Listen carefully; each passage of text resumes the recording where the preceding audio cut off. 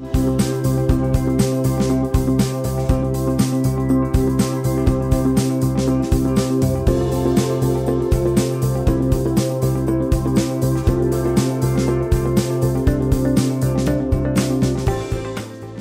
energy. When working with stored energy or hazardous energy sources, all employees must be sure to verify and control proper isolation and must use the required personal protection equipment. Before work begins, be sure that you have the proper training and skills to perform the job safely and effectively, as well as the understanding of proper methods for energy isolation and of the types, requirements, hazards, and uses of isolation and lockout devices. Validate and verify that you understand the isolations and locks that protect you from danger, and ensure that the appropriate isolations, such as lock switches or lock access doors, are in place. Verify that you have access to the appropriate personal protection equipment and that you use it at all times. Hard hats, safety glasses, gloves, work boots, and high-visibility vests or shirts are required 100% of the time while on the job. Face shields with safety glasses are required when work may produce any flying fragments. Cut-resistant gloves are to be worn while handling sharp objects.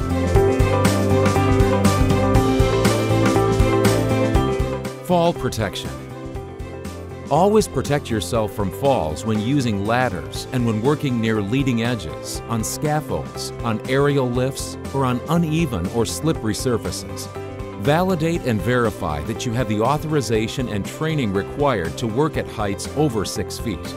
Employees must know how and when to use fall protection equipment and personal fall arrest systems, which include full body harnesses, shock-absorbing lanyards, retractable lifelines, and anchor points. A personal fall arrest system is required in any situation in which you may be exposed to a vertical drop of 6 feet or more, move to a lower level, or cannot be protected by other fall protection measures. It is important that you are trained in the proper use and inspection of fall protection equipment, and that all personal fall arrest system components have been properly inspected before use. When outside of a protective environment, you must make sure you are always tied off to an approved anchor point. Before mounting scaffolds, always be sure that they are properly inspected and tagged in accordance with the LeChase scaffold tagging program.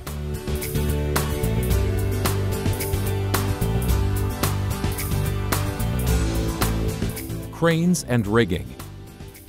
Per company policy, only properly licensed, certified, and trained persons may perform activities such as operating cranes, rigging loads, or signaling. Employees must follow all proper guidelines for cranes and rigging and be constantly aware of important factors such as suspended loads and swing radius. When on site, always wear a high visibility vest and establish eye contact with the operator when in close proximity. Never walk or stand under a suspended load, and never cross a barrier or barricade controlling an area with a suspended load without authorization. If any person enters the swing radius of the equipment, the operator must be notified immediately. Be sure you understand the warning system that notifies you of a suspended load, such as barricades, whistles, and horns. Always follow the instructions provided by the flag person or the person in charge of the lift. You must identify all overhead power lines in your work area and perform all operations as though these lines are energized with lethal voltages. Take every precaution to ensure that power lines do not interfere with your safety, including staying at least 20 feet away from them at all times.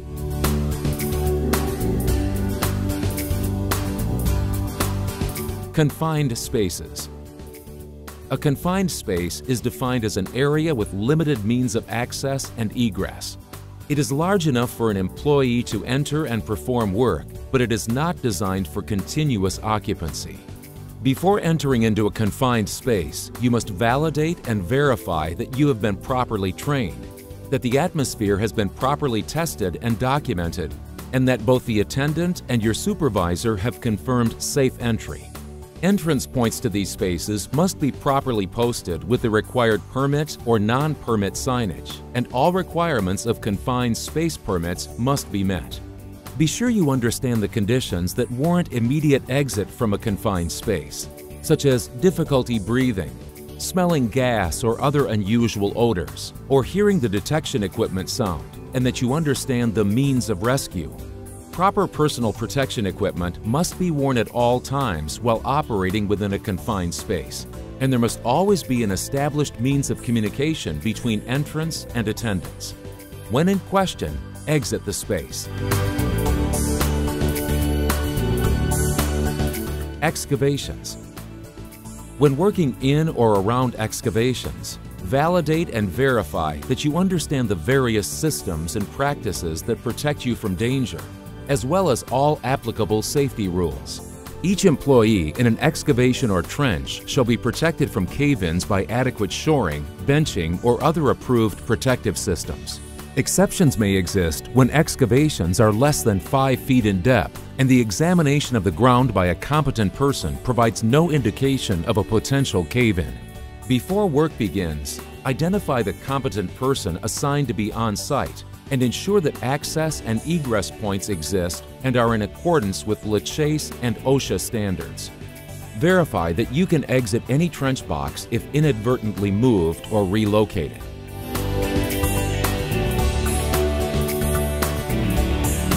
Mobile equipment. More than 560 construction employees die every year due to incidents associated with mobile equipment. Before operating any mobile equipment, you must have the appropriate training and authorization and must fully understand the hazards associated with operating and working near mobile equipment. Inspect all forklifts, lulls, and skid steers prior to use and never exit the equipment while the engine is running. Make sure all mobile equipment in your area is equipped with functioning backup alarms to avoid any accidents. And always be sure that you and your coworkers are safely out of the path swing radius of running mobile equipment. Mobile equipment will need maintenance in accordance with manufacturer's guidelines. Before starting equipment and at the start of each shift, be sure all necessary precautions have been taken, that the brakes have been set, the blades and booms have been lowered, the safety blocks and devices are in place, and the operator is fully aware of all nearby employees. Again, high visibility clothing must always be worn around mobile equipment. Finally, be sure your supervisor is notified of any hazardous conditions above and below ground.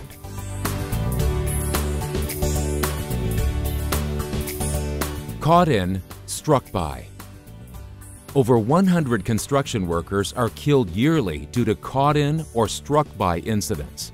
Always validate and verify that any potential swing radius and caught-in between areas have been identified and controlled. Be sure that all potential pinning or crushing zones are barricaded or isolated to prevent anyone from entering. It is important that you only move in and around equipment with proper approval, and that when doing so, you make eye contact with all operators.